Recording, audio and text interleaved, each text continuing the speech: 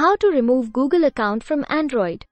We can easily remove Google account from your Android with following steps.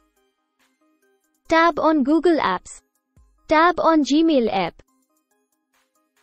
Tab on the profile icon at the top. Click on Manage Accounts on this device link.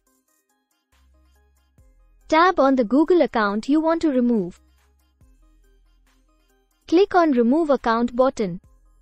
In the pop-up, click on Remove Account. You can see that selected account has been removed from the list. Even if you go to Google and click on profile icon at the top, you will find that account has been removed from here as well. Please be aware that if you remove your Google account from your Android device, you won't have access to any Google apps or services associated with that account anymore. Additionally, you'll need to sign into any apps or websites that rely on that account. If you like this video, please subscribe to the channel.